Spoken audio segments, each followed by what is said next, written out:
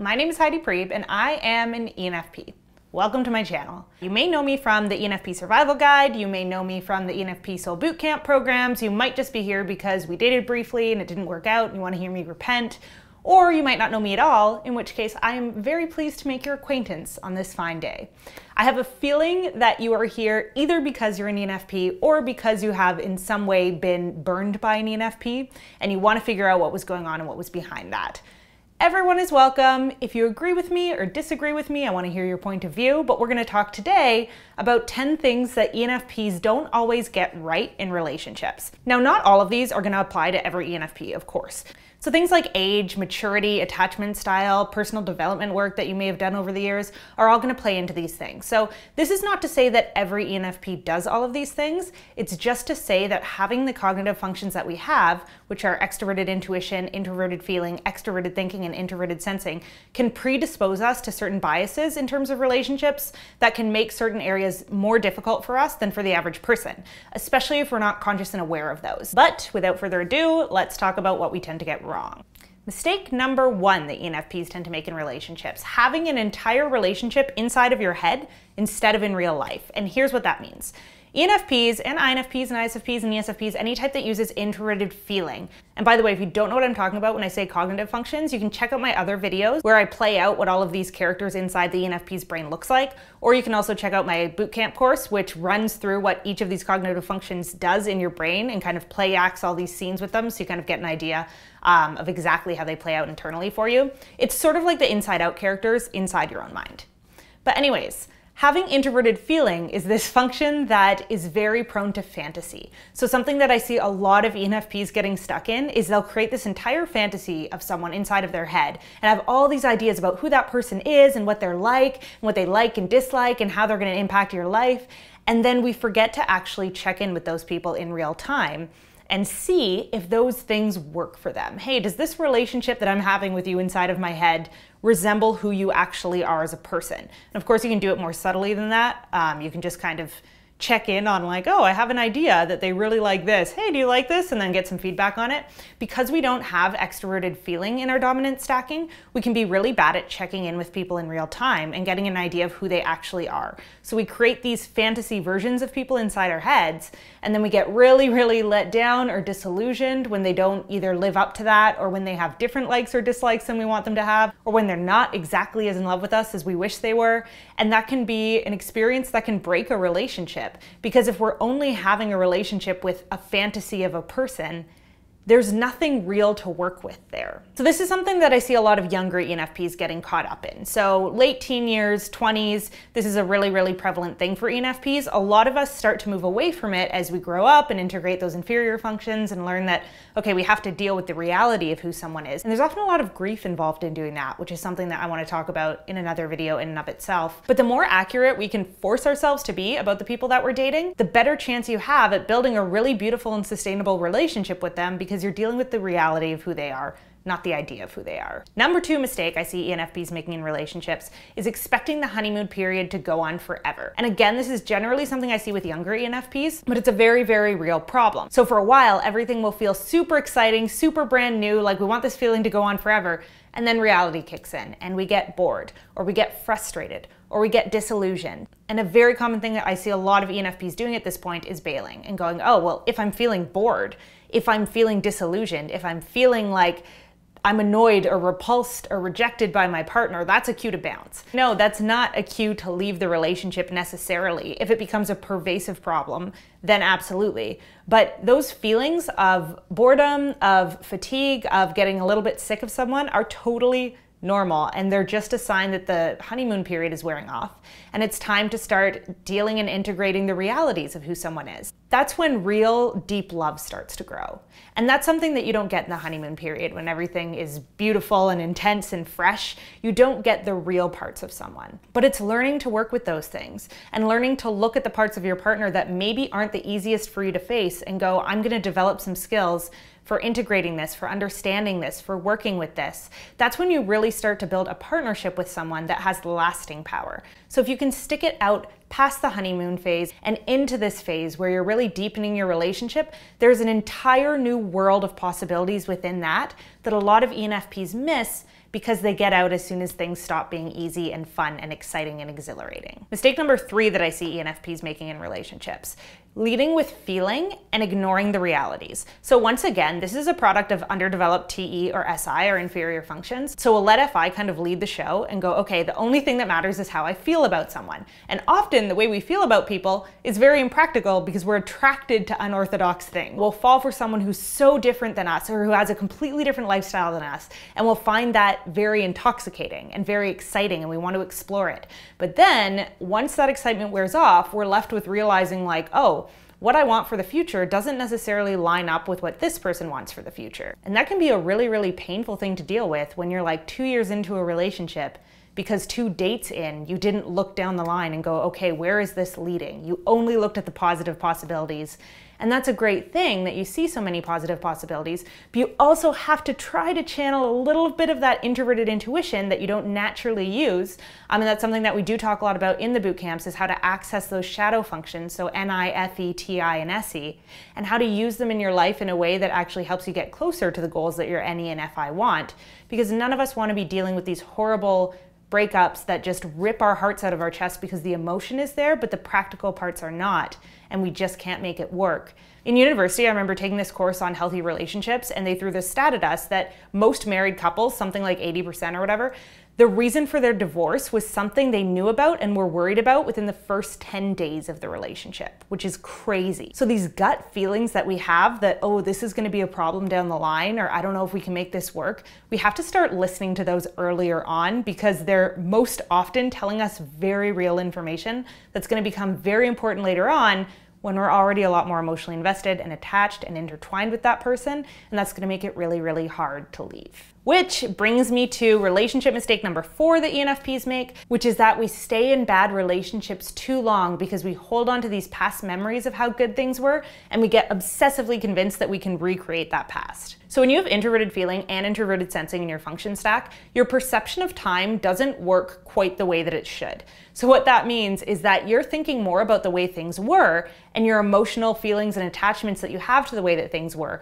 than you are about how things actually are. SC is dead last in our cognitive stacking. It's our 8th function, so we almost never access it. So we don't do that thing that other people do, where we look at the relationship as it is, just the cold hard truth of how it is, and assess it through that lens. For people with SC, letting go of a bad relationship feels like letting go of a bad relationship. But for people with FI and SI, letting go of a bad relationship feels like letting go of a good relationship, because we live in the past. We only look at how it's been and how it could be, and this can get us stuck in this loop of continuously thinking that we can make something work when we really need to just let it go because it's already gone. Mistake number 5 that I see ENFPs making in relationships: you expect a relationship to fix your entire life. So as ENFPs, we also have an introverted thinking blind spot, and what introverted thinking is really good at doing is putting things in their proper categories and understanding how things work as a system. When you don't use introverted thinking almost ever, as ENFPs do not, you're not great at putting things in the right categories, so you conflate things a lot. And you might go, okay, I'm gonna do this one thing and then it's gonna make everything in my life better, not recognizing that that thing might make like 3 things in your life better, but you're still gonna have a lot of the same problems that you had before you embarked on that goal. So getting into a happy relationship is often this goal that we have, or this thing that comes along and we jump on it and we think it's gonna fix everything. And that's just so unrealistic. Relationships fill a very specific category of your life. So maybe having a romantic relationship means that you have more company, and that's great. Maybe it means that your sex life gets more consistent and better, and that's a great thing. Maybe it means that now you have someone to plan for the future with, and that's a really nice, secure feeling. But your relationship with someone else is never, ever, ever, ever, ever, ever gonna fix a bad relationship with yourself. And that's something that I see a lot of ENFPs doing, is we wanna outsource the self-work that we have to do and go, okay, well, a new job or a new partner or losing weight or whatever it is will fix everything negative that I feel about myself. And that's never gonna happen. So if you're expecting a partner to come along and fundamentally change the way you think about you, you're just setting yourself up for a disaster. But if you can be mindful of what you're hoping a relationship will fix, and just notice, like, that's a thought I'm having, and that's gonna point you very specifically in the direction of the work that you really need to do on yourself. So start using those fantasies as kind of a guidepost for what work you need to do. Relationship mistake number 6 that I see ENFPs doing: thinking that being self-aware means being interpersonally aware. So ENFPs tend to have a very, very deep understanding of what makes them tick because we have introverted feeling. That's a very introspective and very self-aware function. So we can often tell you a lot about ourselves, and we think that that understanding applies to other people as well. So we can fall into this trap of thinking that we always intuitively understand what other people need, what other people want from us, what kind of a relationship someone else wants. And once again, this is kind of related to point number one, we forget to check in and actually see what's going on for people in real time. So we can miss really important information about something that's important to our partner because maybe they have a different love language than we have. Maybe they have a different attachment style than we have. Maybe they have a different personality type than we have. Probably they do. And we really need to humble ourselves enough to understand that we don't know everything about other people. There's a lot to learn, and we have to be comfortable at dealing with people at face value. So if you're not taking your partner at face value because you think you know them better than they know themselves, you're setting yourself up for a really toxic, manipulative, unhealthy dynamic that's not going to be good for either of you in the long run. Relationship mistake number 7 that I see ENFPs doing: taking their fantasies literally instead of using them as guideposts. So if you are an ENFP and you have ever been in a relationship, you know the feeling of waking up one morning, maybe slightly after the honeymoon phase is beginning to wear off, and going, oh my God, I'm fantasizing about someone else, or there's someone else on my mind, or I'm thinking about my ex, or whatever it is, and going, okay, that must mean that this is the wrong relationship. A lot of the time, having those fantasies are perfectly normal, and what they're trying to tell you is what you need more of inside of your own relationship. So instead of going, okay, I need to leave my partner and go pursue this new person who I'm thinking about, think about what you want from that new person or what you want to feel in a relationship with that new person that's absent from your current relationship, and then try to find a way to bring that thing into your current relationship. So maybe there's something that you feel like is lacking in terms of your routine with this person, maybe your sex life with this person, maybe your interpersonal or social environment in relation to this person. And instead of just focusing on this fantasy and thinking you have to go fulfill it to be happy, recognize that you're allowed to want other things in your relationship. You're allowed to ask for things. You're allowed to bring things into your relationship and talk to the other person about what they're comfortable with if it's not something that you're naturally getting out of that relationship. But often we can forget to do that and think we need to go chasing something else, when really we could have a lot of what we want within the relationship if we just learn to communicate better, to state what's in our introverted feeling, talk about what we want, what we feel like we're missing, and ask the other person if that's something they can help us get a better grasp of within the relationship, because very often we'd be pleasantly surprised if we were to do that work. Mistake number 8 that I see ENFPs making in relationships: wrapping the relationship up in your personal identity. So introverted feeling naturally personalizes everything. So nothing that happens to us just happens to us. We have to make it this whole story about who we are. And we can get so caught up in how we want the story to go that we forget that life is not a story. Life is a thing that's concretely happening in real time as we're experiencing it. So to have healthy relationships as an ENFP, you have to be willing to separate your identity from the relationship and go, this is not who I am. This is not saying anything about who I am. It's simply saying something about the dynamic between myself and someone else and how we can or can't fit our lives together. And that is so hard to do for anyone, because relationships in general are this thing that since the time we're young, we're taught to kind of wrap up in our self-worth and like, oh, if people want you, it means you're good. And if people don't want you, it means you're bad or something's wrong with you. And there's all of this like shame and these disgusting feelings that go along with any sort of rejection or any sort of relationship that isn't going well. But you have to be willing to look at those and to separate them from your relationship and go, okay, what am I projecting onto my relationship because I'm believing that if my relationship goes this way, it means this thing about me? And where can I start prying those things apart and figuring out, no, this is my shame. This is my sense of failure. This is what's actually happening in the relationship that needs to be dealt with interpersonally. So the more you can figure out what is yours to deal with personally, and what is the relationships that you need to work out with your partner, the better you're gonna get at having healthy relationships, because you're finally building a healthy relationship with yourself, instead of just projecting all of your perceived flaws and shortcomings onto your relationship. Relationship mistake number 9, and this is a big one for ENFPs: we don't set proper boundaries. This is something I see across the board with friends, with relatives, with romantic relationships for ENFPs. We don't use extroverted feeling as ENFPs. So what does that mean? It means that we aren't naturally good at setting boundaries and figuring out, okay, what's mine, what's yours? What am I supposed to respond to when you ask me to respond to something? Versus when is it comfortable for me to go, I can't be that person for you. I need to kind of put down a boundary here, and we need to figure certain things out on our own, or we need to cheer each other on as we do personal work. ENFPs really want to be liked, we really want to be supportive, we want to be good friends and good partners and good people. So often what we think that means is just giving and giving and giving and giving and giving and not paying any attention to our own energy and what's going on in that process for us. This is also going to differ significantly based on your attachment styles. So people who are either anxious or fearful avoidant are probably going to find that that applies more to them. People who are secure might find that doesn't necessarily apply to them. And then people who are avoidant might find that they actually have too many boundaries around themselves and that they could stand to loosen their boundaries a little bit. But I do often see this as a pattern with ENFPs, is thinking, okay, loving someone means always being available to them, always being attentive to their needs, and always giving them everything they want. And here's something we can learn from our extroverted feeling friends. FE is not about meeting every single want that a person has. It's only about meeting their needs. So people who use extroverted feeling a lot, so ENFJs, INFJs, ESFJs, ISFJs, tend to be really good at going, okay, here's where I can meet someone's need, and here's where I can empower them to meet their own need. This is something we actually talk a lot about in the ENFP and INFP Soul Bootcamp courses, because ENFPs and INFPs are so notoriously bad at figuring out what's a want versus what's a need in terms of other people's expectations for them. So let's say these coffee beans represent your inner resources. So we have things like your time, your energy, your inner peace, and different life lessons that you've acquired along the way that keep you going. Delicious. Now, I'm your friend, and I'm having a hard day. Can I have a few coffee beans?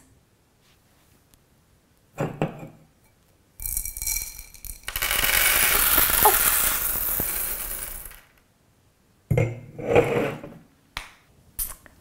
Okay, so why did we do that? It made me feel good. But when we learn to do that, it gets really, really easy to set our boundaries in a place that's comfortable for us, that allows us to keep meeting our own standards for what a good partner or a good friend or a good family member does without completely depleting ourselves in the process and giving away energy and resources that we don't have. Oh, I see. So I have to draw on my own inner resources instead of constructing my entire sense of self-worth around how nice other people think I am? Precisely. Really? I know, it's a lot to take in. Relationship mistake number 10 that I see ENFPs making, and you all know this is coming, is that we stop watering the goddamn grass on our side of the fence. And here's the thing, I am not here to tell you that you need to give up everything you want from your life in order to tend endlessly to this relationship that you find boring or understimulating or whatever it is. But I am here to tell you that that's not the only way to have a relationship. So a lot of us, especially those of us like myself who grew up in SJ culture where everything is very linear and very consistent and very long-term, there's this association that often happens where we think if something is long-term, it means it has to always be the same. And what we forget about is the fact that relationships are supposed to be these dynamic, ever-evolving, ever-changing things that are very interesting and captivating to us as we move through life. You are not the same person today as you will be in 20 years, and your partner is not the same person today that they'll be in 20 years. So avoiding grass is greener syndrome is not just about looking around and going, oh, okay, I think I'd be happier with this person. It's also about realizing that you're assuming a level of stagnancy that is going to develop in your relationship that you have some responsibility over not letting develop. So think about what it is that keeps you engaged with something long-term, whether it's good conversations, good quality time, going on new adventures with your partner, trying out new things sexually, expanding your social networks in a meaningful way together. Think of what keeps things fresh for you, and then actively pursue them within your relationship. Let your extroverted intuition come in and help you out here. You don't like watering the grass? Go buy a sprinkler. There are a million different ways to approach a single relationship, and the more you can get yourself thinking about what those ways are, the less likely you are to grow disappointed and bored and frustrated in your relationship because you're taking active measures to not let that happen. I always feel this kind of deep sense of kinship when ENFPs talk about their relationship challenges, and I could go so far into depth with all of these 10 problems that I just talked about. But at the end of the day, the beautiful part is that every single one of them has solutions, and not solutions that you have to destroy your mental health trying to chase. Real, tangible, exciting solutions that you can use the cognitive functions you already have to start implementing. You are not supposed to be unhappy and weighted down and depressed in your relationships. You're supposed to feel like endless options are expanding within the relationship. And if you can find a way to build expansive options into any relationship that you decide you want to pursue, that's how it's going to last. And I wish you all very good luck in getting there. And remember that if you want to work on any of these skills, or if you want to get to know your own cognitive functions and your relationship challenges and their solutions a little bit better, I do run soul bootcamp programs. So these are 6-week virtual courses for ENFP and INFP personality types, where we go over so many of the things that we just talked about in this video in extreme depth. So we pick apart the emotional intelligence system. We talk about how it applies to ENFPs and INFPs and the fantasy lives that they live, and creating lives that are both realistic and happy for us, which is the biggest challenge for ENFPs and INFPs, in my opinion. So if you want to know more about that, my website is www.heidipriebe.com, and I'll put the link in the description. And if I don't see you there, I will see you again on this channel soon. Good luck.